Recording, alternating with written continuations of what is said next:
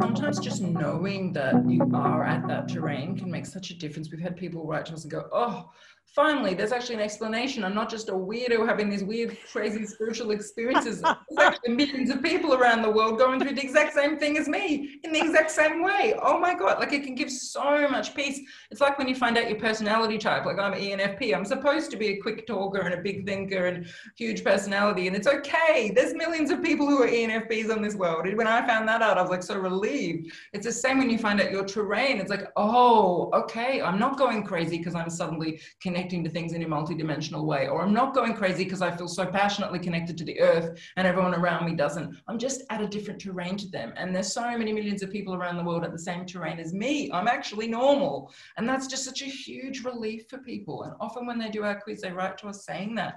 It was just such a relief to know I'm not alone and I'm not weird, I'm normal.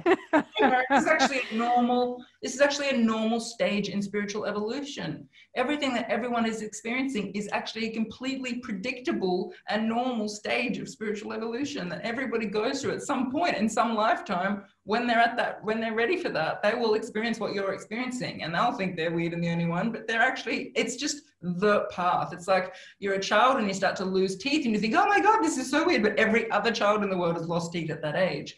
It's just that's the developmental journey. We simply mapped it, and that's all we've done is we've observed it, we've mapped it, both of us having a lot of research background. We're just really deeply inquiring and seeing what is so. And as you've mentioned before, it's a process. This is the Tao in a nutshell. It's a process. We're all in this process.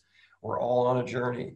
And you can't circumvent that journey, nor would you really want to, because when you step back and realize you're an infinite being, you're immortal, you've got as much time and space as you need, where are you going in such a hurry? You're here because you're an infinite being to enjoy the journey and the process. So just take a breath and chill, enjoy it. Follow nature. The Tao is absolutely right. Like, people need to slow down. But, I think that this is great. I just said this. I think it really gives people permission to enjoy the journey and enjoy where they're at.